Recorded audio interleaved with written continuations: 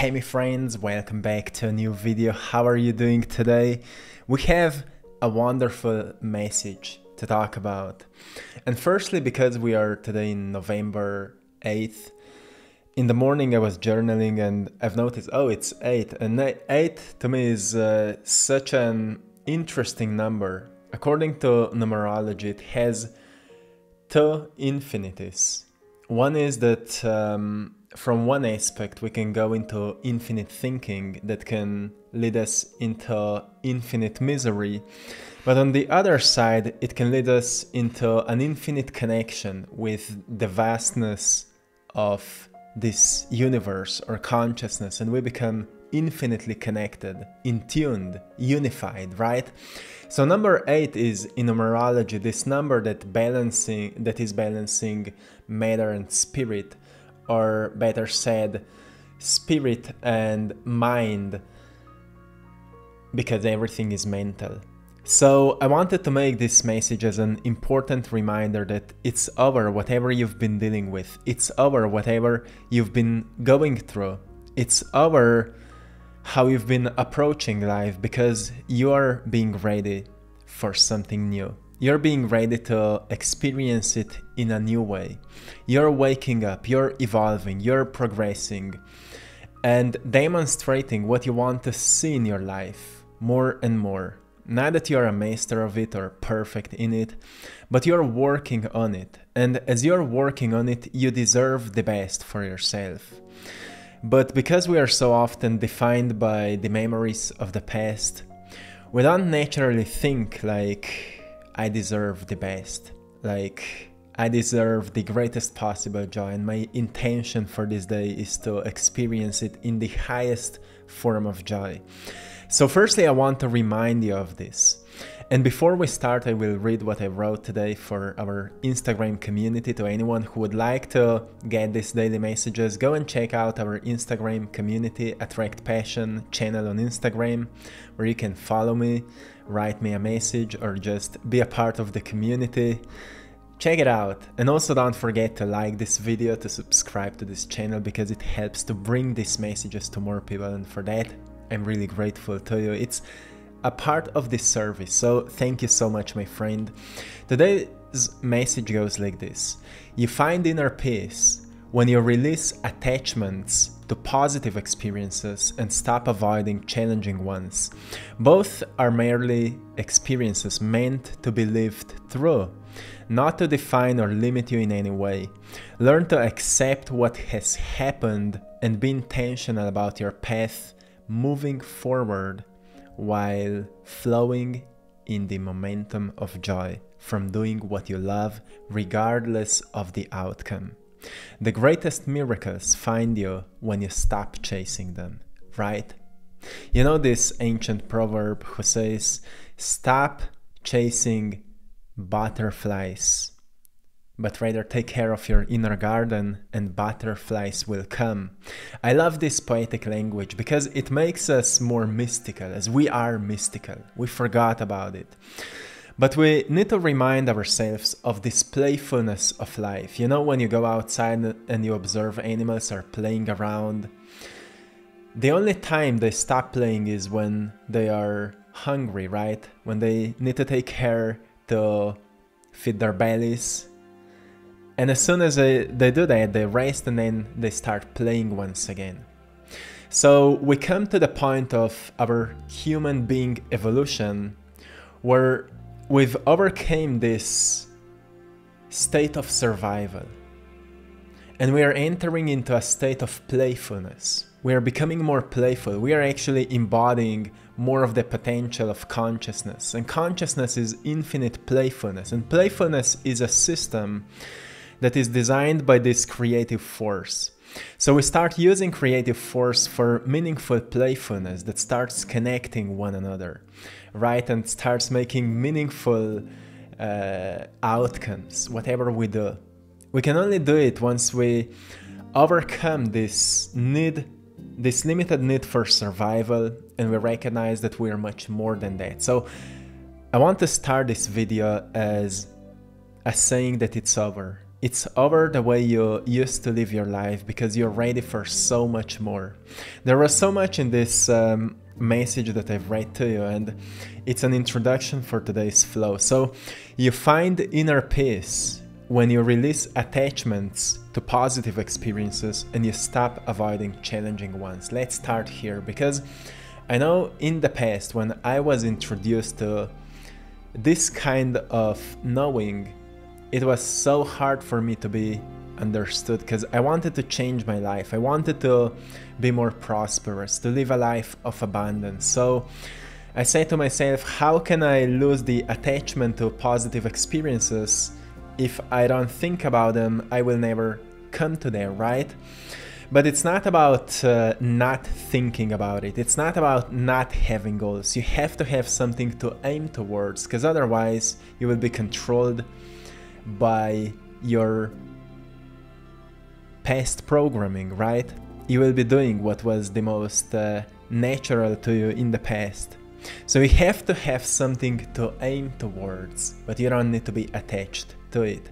That is a timeless wisdom that is reminding us to have a great vision for your life because you deserve it, and because you've been through conditioning that taught you that you should be poor and broke and stupid and without any great life because it's not for you. You're not worthy of it, and you should work really, really hard just to survive. And whatever we've heard about how life works, it's time to let go of it. It's over for this old mindset, old way of thinking. It's a program of the past. And the future brings to us a refreshment of a way we think about life, right? And we need to refresh ourselves by recognizing, well, I want to have this vivid vision for a life I want to live. I want to have such an incredible vision that when I will wake up, I will be so charged with the energy that will push me into a creative process. I want to be so charged with it because I want to make it happen.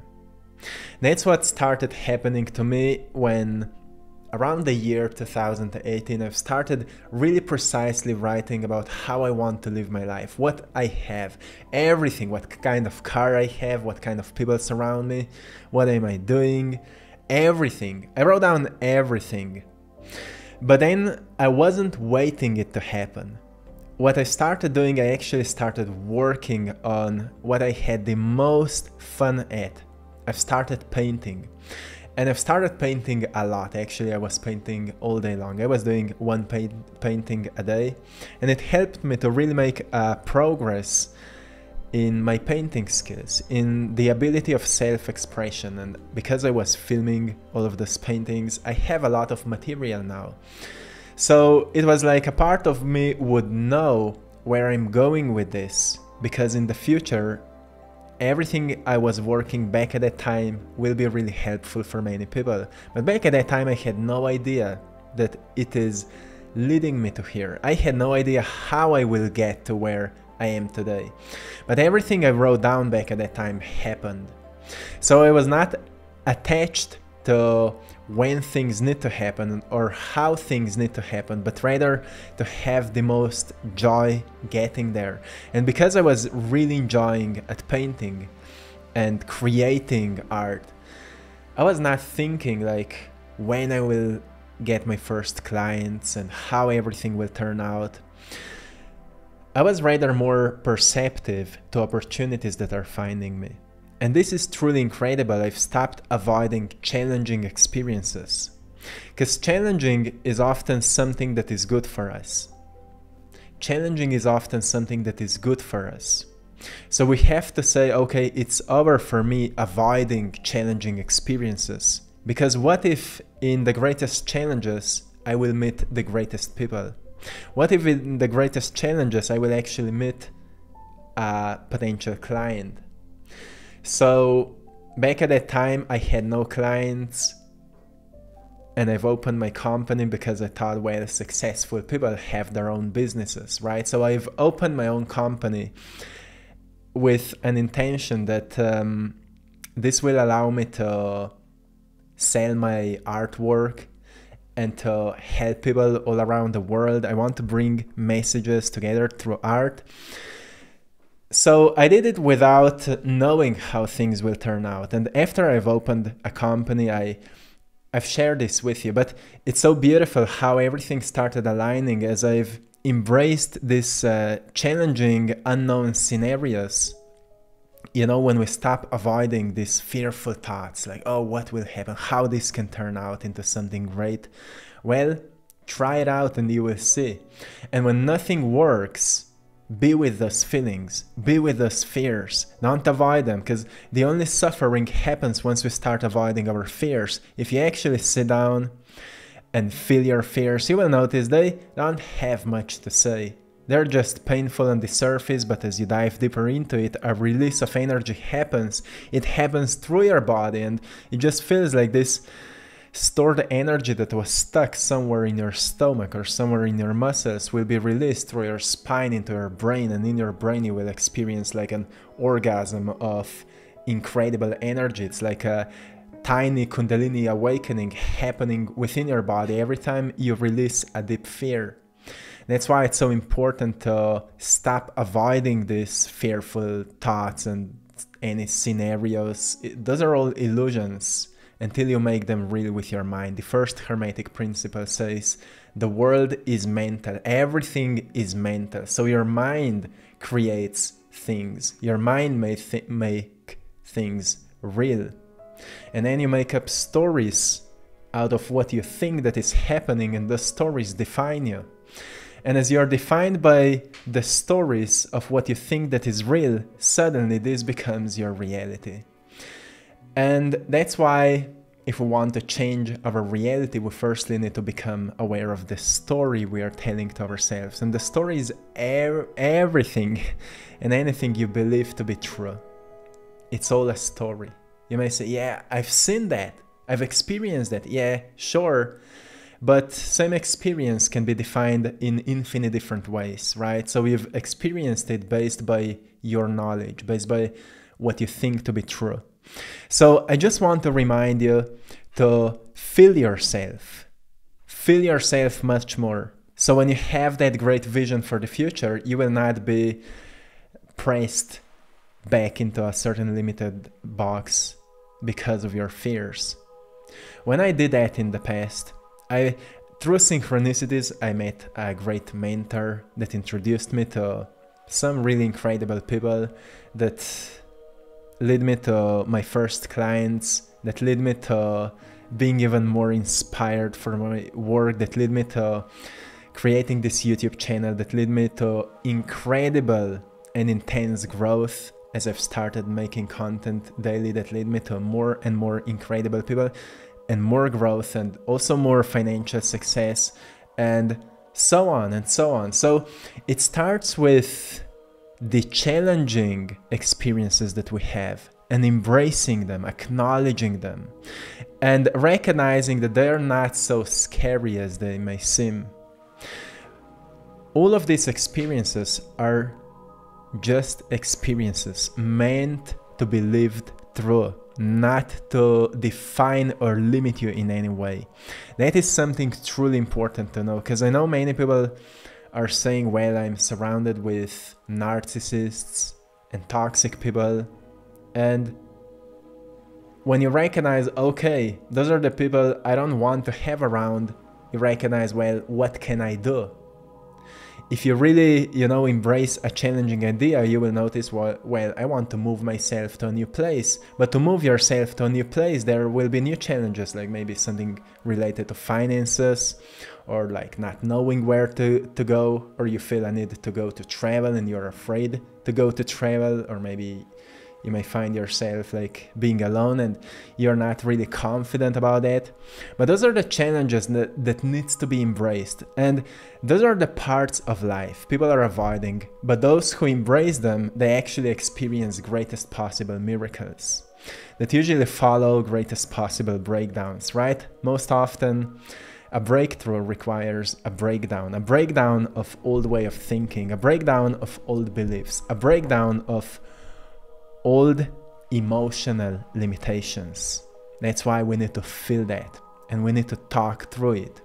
If possible, find someone to talk about what you think that is limiting you, because usually through talking, through conversation, we recognize that actually we are our own limitation. That's why I'm journaling every single day. I'm writing down what I think that is real. I'm writing down how I feel. I'm writing down my philosophy. So my philosophy is constantly evolving, changing, breaking down, falling apart. And through this falling apart, a new understanding is emerging. That's why it's constantly evolving, and therefore I am constantly evolving and learning. I'm constantly challenging myself in different ways, just to remind myself of how much I'm still limited by my old programming. So I'm constantly saying to myself, okay, it's over. It's over for this type of living. It's over for this not well organized way of eating or diet or whatever, because let's see what happens if I create a greater order here, or if I actually free myself here, or if I actually do what I was so afraid of, or whatever. Let's see what happens if I say, okay, it's over, and I will start this new process. And when we learn to accept what has happened and be intentional about our path moving forward while flowing in the momentum of joy from doing what we love, regardless of the outcome, incredible things start happening.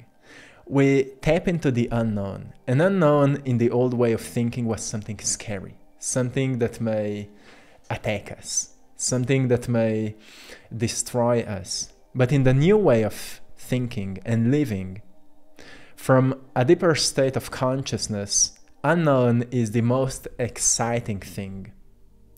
It's the most exciting because we are stepping into infinite potentials.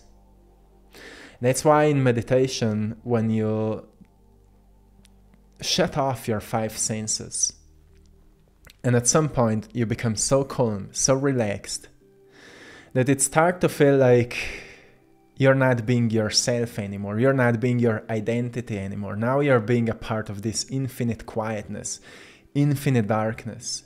And in that infinite darkness, everything is possible in that moment. Whatever you think about, you feel it immediately. If you feel it long enough, it will charge your whole body like it's already present. You become aware of infinite potentials. And then if you can live in that new energy, you will notice that interesting things start happening in your life. You really become a vessel of this vastness, of this creative field that just wants to create. It just wants to create. And if we walk in greater energy that may be associated with deeper connection, higher joy, that usually leads to this sense of love for what we do. If we walk in this sensation of love, sensation of joy, sensation of gratitude for being alive, what's happening, whatever we create becomes meaningful, isn't it? Have you heard any song that was really made out of this, out of joy from an artist? You feel it. It moves you. It moves you. There's a spirit within that music, right? Or an artwork. You see a painting that was made out of joy and love and passion from an artist. You feel it. That's why you feel a deep need to maybe to support that artist, or, you know, whatever you find yourself being attracted to. You notice when a certain creation was made by this higher energy, it has really, really incredible qualities to it. You look at it, or you listen to it, or you observe it, and you feel that same energy. That's how we are healing this world, by walking in joy, talking in joy, being more passionate about life, about living, about healing. I want to heal because I'm curious what happens when I tap into a deeper health of my body. I want to recognize how differently I will move myself. What will happen? So I became passionate about healing, right? I want to see what happens if I become just a little bit more creative with my work. I want to see what happens. And suddenly we started reaching so much more people. Just when you become more creative, you recognize that there truly is no limitations. And the only limitations are those who are limiting our creative capacities. And those are beliefs and stored emotions.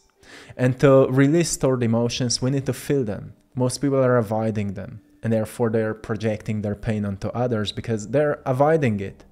So rather than dealing with it, they just project it onto others. That's the old lifestyle. That's what we are saying, it's over. If I feel unpleasant sensations within my body, I want to feel them more. I want to know them. This is most probably the pain of my ancestors. If they had no understanding and knowledge and time, most probably, to feel it, I want to feel it for them. And that's how they can be experienced through you. Celebrating you for doing the work they had no opportunities to do. So you're healing your family DNA and releasing your karma, because karma is what? Karma is a flow of habits. It can be good one or bad one, or let's say constructive or destructive. Karma is a flow of patterns that was developed by the past and is maintained in the present so it can exist in the future. But right now we are deciding, okay, do we want to make an end of a stream that is destructive so we can give a life to more constructive one and therefore create a new karma which is based in living joyfully. But what happens, more we are living joyfully, more we are living in the moment, more we are present with what we are doing. As I said, the greatest miracles find you when you stop chasing them. You fall in such a strong or intense love with what you're doing that time stops existing for you. You recognize, well, I'm not doing it for making some results. I'm doing it because I just want to do it. And when we become so present with our lives, even karma disappears because we notice all we have truly is this moment. And what I'm doing is I'm being a kid once again. I'm playing. I'm playing. And that's when we say, oh, it's over for my old self. It doesn't exist anymore because I was just being reborn. So learn to accept what has happened. Be intentional about your path moving forward while flowing in the momentum of joy from doing what you love. And anything can spark love for you once you stop judging things. Whatever you do can be experienced through love. Even you may say, oh, I hate my job. Well, try to do it with love. And you will notice that even your approach to job will change. Sure, change your job if you don't like it. At least start thinking in this kind of direction. But as long as you're there, don't hate it. Do it with the capacity that you have for doing your best there.